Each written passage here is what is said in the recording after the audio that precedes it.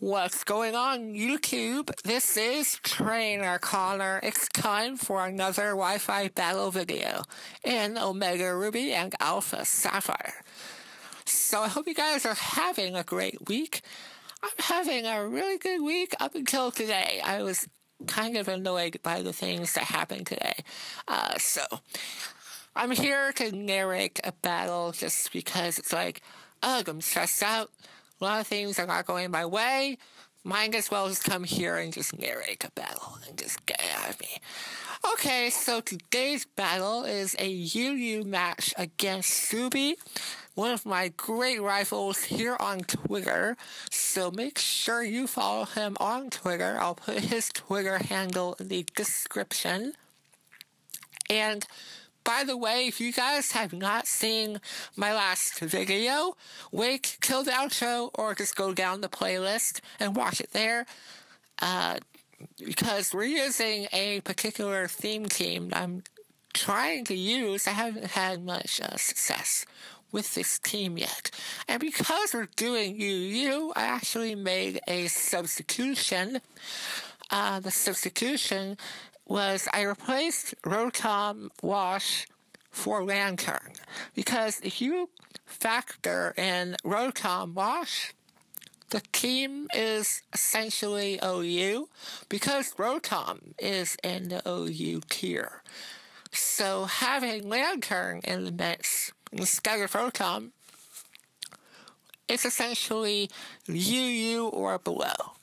So that's what we're going to be doing. Everyone else is the same. We've got Headphony, we've got Vesuviano, the Mega Camerupt, Cerebrali, the Choice Specs Ridiculous, and then we have Knight, the Doublade, the pre-evolved form of Aegis Slash, and then we have a bulk up Scrafty. Okay, so for Suby, he's got Gligar. He has Blastoise, Vileplume, Magneton. He's got a lot of bulky things. Yes, and then we have Umbreon to deal with as well. And then we have Kingdra to deal with as well. So, Kingdra, not too worried about it. But everyone else is like, how do we handle this? Because he's got Gligar potentially holding the Eviolite. Same goes for Magneton, and of course the Eviolite boosts up their defenses by a lot. So, and then Umbreon. Umbreon is like it's the Pokemon, it's the main Pokemon of the UU tier. It's really bulky. I can't really hit it very hard. Yes, I have Scrafty, but the gosh darn Umbreon has Foul Play, so if I set up a bulk up or two, Foul Play uses the attack that I set up against me, and it just does a lot of damage to me, so that's a little unfortunate. And to top it all off, Umbreon has really good special defense, so even my Mega Camerupt can't do much to Umbreon. And the thing has Wish and Protect and Toxic, so gosh darn it.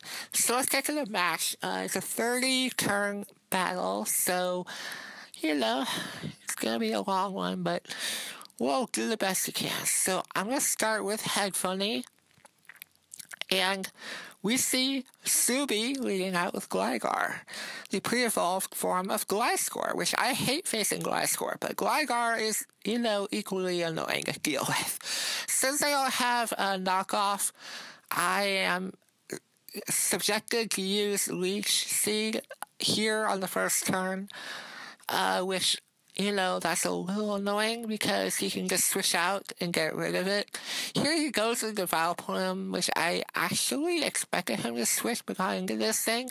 Here I get to reveal Hidden Power Fire because I wanted to do it and see just how much it would do, but we just see it's doing pathetic damage, and I'm really surprised that Sludge Bomb took me out because Vileplume, yes, it has good special attack, but we see the black sludge, so that means he's bulky and stuff, but man, that did a lot of damage for him being bulky and stuff like that. Now I knew, since I went into Cerebrali, I immediately switched out into Scrafty expecting Umbreon. I'm like, yes, this is perfect, because now I can just, go for the, I was going to go for a Drain Punch, but I figured he might switch out again, expecting that. So I actually go with a Bulk Up. And this is actually going to start a miniature Skull War between Gang V and Gligar here. So here he goes for Earthquake. I'm like, okay, that's not doing much. And then we go for Drain Punch. For some reason, I thought Drain Punch would do some neutral damage, but we see it's not very effective. So that's a little embarrassing there in terms of, strategizing and stuff like that. But now we're going to go for Crunch, which actually does the same amount as Drain Punch. So we see just how annoying just having the Eevee-like on the pre-evolved forms of Pokemon. I say that's broken. It's broken. Here he shows me acrobatics. Had he done that initially, I think I would have been in a tough spot because I'm at +2 defense. So if he went for acrobatics earlier before I set up, I would be critical range of HP. And I just go for a poison jab, guys. I'm telling you this right now. I have lots of mistakes going on here. And yes, I haven't battled that much previously, so those are just excuses, but seriously, I should know this by now. I should just go for the Crunch and just end it all there. But no. But either way, he could just go into Magneton and finish me off. Or, I could have switched out into his Suby and take a Flash Cannon then. I don't know. We got options, but I just neglected to consider them. That's what I'm saying. So we go into Vesuviano, the Mega Camerupt, and my move of choice I went for is actually Earth Power, because I realized he has a Blastoise on the team preview there, so I'm like, you know what, let's just go for an Earth Power. It's super effective against Magneton anyway, and because he has a Blastoise, I figured that was a great move to go for. Now, I expected him to go with a Scald right here, so we're going to go into Lantern. And I haven't really used Lantern that much. I know what it does in competitive play.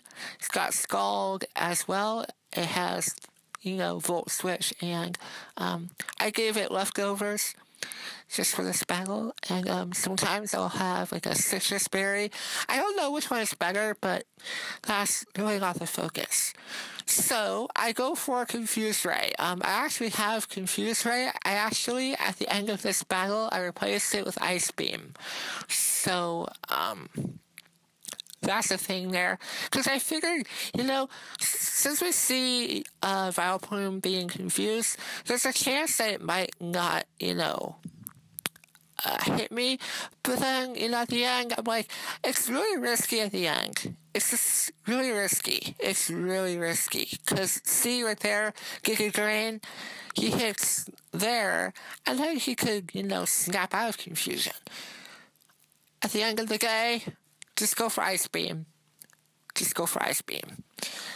That's what I did. That's what I did at the end of this battle. Because Confuse Ray, yeah, it's got, some change in momentum there, but it's just 50-50. It just forces those 50-50s. Anyway, so with that rant out of the way, we go for the Volt Switch. Going to Cerebrali once again. He's still confused. He does hit himself there, but he would have just gone for another Giga Drain, and it might have done something to Cerebrali, but that's neither here nor there. He switches out and goes into Magneton. I am Choice Specs, so I just go for the Choice Specs Flash Cannon, but now I have to switch out again, because I am locked in on that move, and it's not very effective. Let's sigh. Oh well. We go back into Vesuviano, and my opponent, I believe, predicts that. We'll see. He goes for Signal Beam. I don't know. I really don't know. Signal Beam is he gets the confusion. So, I don't know. Signal beam is rather weak, but he got that, 25% chance of the confusion.